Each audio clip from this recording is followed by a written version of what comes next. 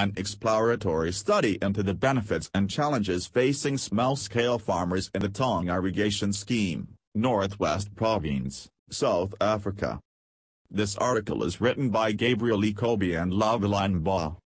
Contribution and originality of the article. This study indicated that Taung irrigation scheme provide a platform for small-scale farmers to generate income which enhances productivity, human capital and physical endowment.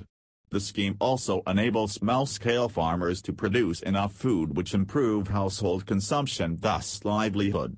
Better management of this scheme would serve as an impetus to employment, income and food security in the area. This study examined the benefits and challenges small-scale farmers faced in the Taung irrigation scheme. Irrigation schemes have been identified as the backbone in promoting agriculture in South Africa. Nevertheless, literature have shown that very few studies have been conducted on the benefits and challenges facing small-scale farmers in irrigation schemes. There is a need to supplement this gap. The findings contend that Taung irrigation scheme enabled small-scale farmers to generate income. Income made in the scheme permitted small-scale farmers to purchase gardening tools such as watering cans, cattle plows and hoes to improve productivity. The scheme also provides a platform for farmers to produce more food, therefore, a reduction in poverty incidence in the area.